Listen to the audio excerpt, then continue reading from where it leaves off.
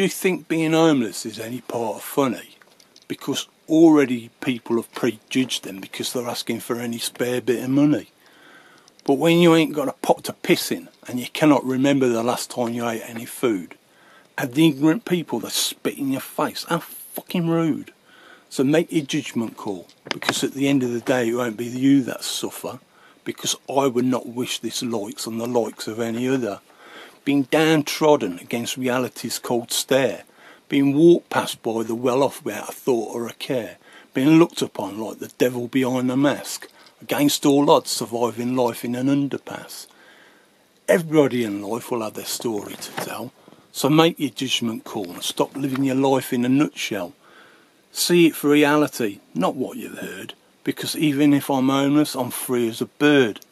I'm free from society, the system of chains.